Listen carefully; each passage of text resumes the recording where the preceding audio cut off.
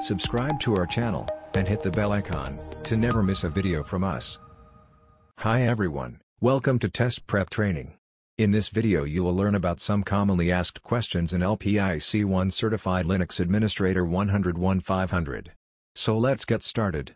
Question number 1. Which type of file system is created by AMKFS when it is executed with the block device name only, and without any additional parameters? Your options are AXFS, B, VFAT, C, X2, D, X3. The correct answer is option C. Question number 2. Which UMISC value ensures that new directories can be read, written and listed by their owning user, read and listed by their owning group and are not accessible at all for everyone else? Your options are A. 0750, B. 0027, C. 0036, D. 7640. The correct answer is option B. Question number 3. Which of the following is true when a file system, which is neither listed in the following nor known to system, is mounted manually? Your options are A. Systemd ignores any manual mounts which are not done using the systemd-mount command. B. The command systemd-mount sync can used to create a mount unit based on the existing mount. C. Systemd automatically generates a mount unit and monitors the mount point without changing it. D. Unless a systemd mount unit is created, systemd unmounts the file system after a short period of time. The correct answer is option B. Question number 4. What does the command mount bind do? Your options are A. It makes the contents of one directory available in another directory. B. It mounts all available file systems to the current directory. C. It mounts all user-mountable file systems to the user's home directory. D. It mounts all file systems listed in the following which have the option userbind set. The correct answer is option A. Question number 5. In order to display all currently mounted file systems, which of the following commands could be used? Choose 2.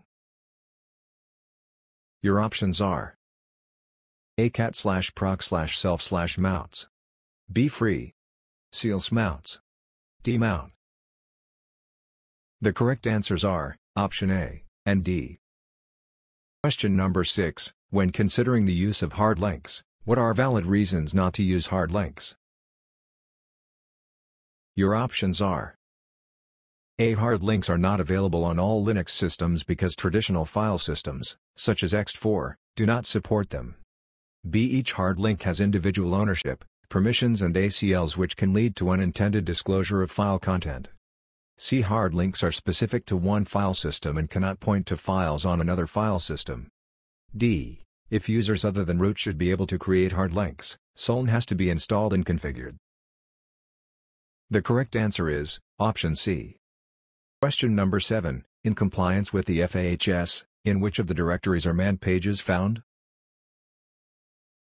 Your options are The correct answer is option C. Question number 8. What is the process ID number of the init process on a System V init-based system? Your options are A. -1, B. 0, C. 1, D. It is different with each reboot. The correct answer is option C. Question number 9. Which daemon handles power management events on a Linux system? Your options are A. ASPID, B. Batteried, C. PWRMGNTD, D. PSD. The correct answer is option A. Question number 10. Which of the following statements are true about the boot sequence of a PC using a BIOS? Choose 2. Your options are A. Some parts of the boot process can be configured from the BIOS. B. Linux does not require the assistance of the BIOS to boot a computer. C. The BIOS boot process starts only if secondary storage, such as the hard disk, is functional. D. The BIOS initiates the boot process after turning the computer on. The correct answers are option A and D. For more such videos, subscribe to our channel.